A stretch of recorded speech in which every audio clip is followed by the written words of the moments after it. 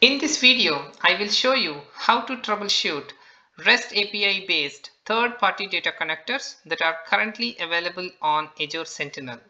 Before getting into the troubleshooting steps, I will show you a couple of REST API based data connectors that are currently available on Azure Sentinel. The first example would be Okta, and another example is Proofpoint. And the last example I would like to bring here is Cisco Umbrella.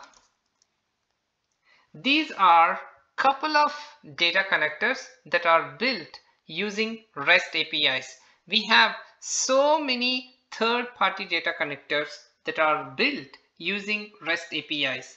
The underlying technology of all these third-party data connectors is Azure Functions.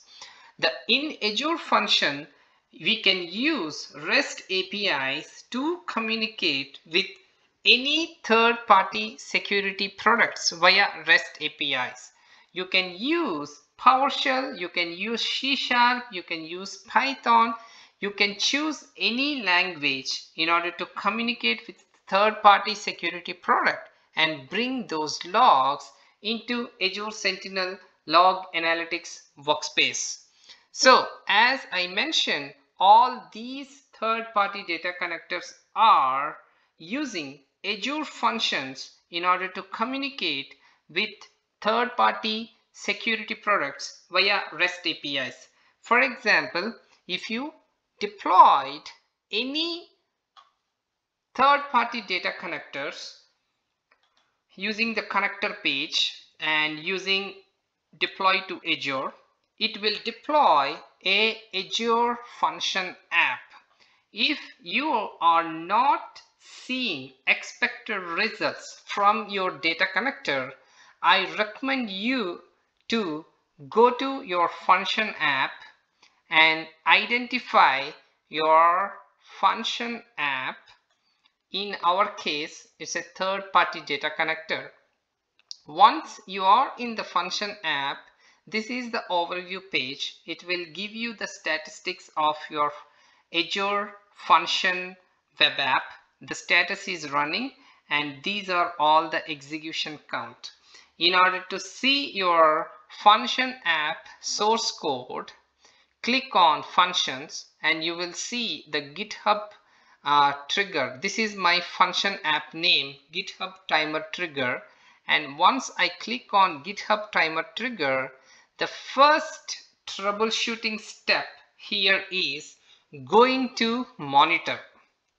Once you are in the monitor will show you all the recent function invocation traces. In my case, my Function app is working fine. That's why I'm seeing all the success messages. If you see any error message here, just click on that trace and you will see the error message here. Before raising a support request, you can identify what's going on in the Function app. And if you want to raise a support request, if you put the error message in the support request, that will be helpful to the support engineer.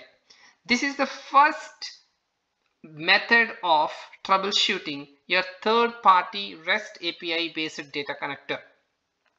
And the second method here I would like to explain here is go to code and test. If you are a developer, you can understand the code that the third-party data connector is using. Here, one thing you need to understand here is you cannot modify the code here because this is a read-only.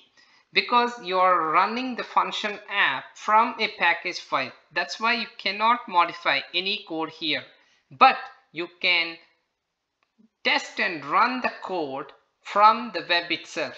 When you click on the test and run, you will see this window towards your right hand side and click on run. Keep everything basic.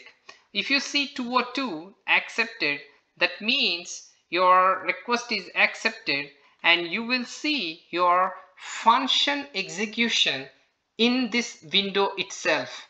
For example, my function got triggered and I am seeing couple of 200s and couple of logging messages. That means my function app is working fine. If your function have any issues, it will show you the issue, and if you are a developer, you can easily identify where it is getting failed. This is the second step, second way of troubleshooting your function app. And the third way of troubleshooting or fixing your function app is simply restarting your Azure Function web app.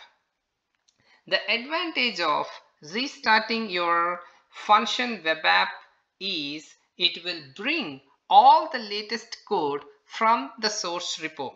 Sometimes once you have the latest code from the source repo, your issues might be fixed even after restarting your function app, and even after you have all the latest code in your function app.